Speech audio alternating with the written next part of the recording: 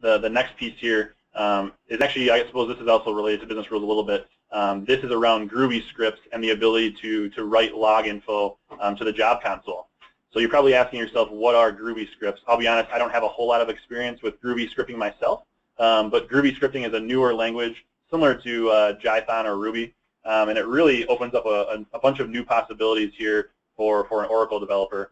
So basically, I'll give some background on the way you can leverage Groovy scripting with PBCS business rules first, and then just kind of talk about the logging update here. But really what we're looking at here is PBCS is going to give you basically two functions, that Calc Manager Groovy string and Calc Manager Groovy number, that allow you then to actually create custom defined functions or CDFs directly from a business rule that reference an external Groovy script. So obviously you'll use the string function, when the output would return a string. If the output from your CDF would return a number, you would use the number function here. But what this is really doing is it's making sure that you have reliable scripting for your CDF that that you've kind of written yourself, so you don't have to worry about any third-party, custom-defined functions that are promising to do one thing and may or may not actually do them.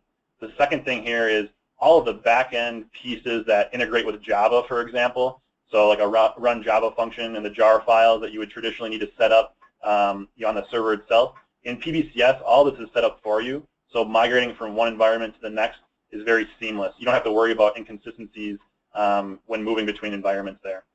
So that's kind of the background on Groovy itself.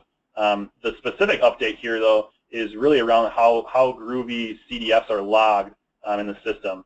So traditionally, anytime there's a custom-defined function or a CDF that's called via a business rule, it's going to be the log output for that will be somewhere in a back-end file path that you may or may not have access to control.